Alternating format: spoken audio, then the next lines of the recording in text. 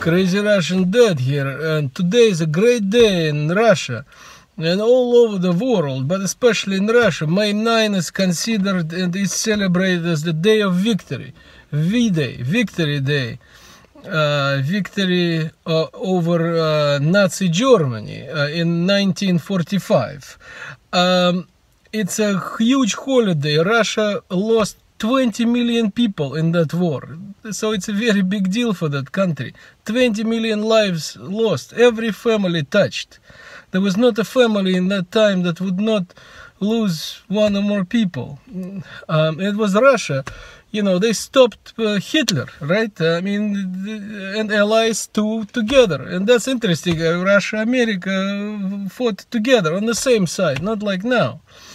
The battles were scary and amazing at the same time. History books are full of them. But in the end, you know, they prevailed and they won. The world would have been different if Hitler had won. They would have conquered half the planet. And I know some people tell me, well, you know, now that aren't you glorifying communism and all that? But I say no. Of course, there is new information now about Stalin's role and I don't know all of that. But you know what? We can put that aside, at least for today.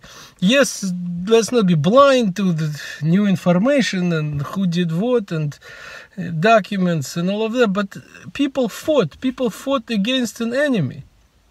You know, it's good to love one's country. It's good to be patriotic. That's my opinion.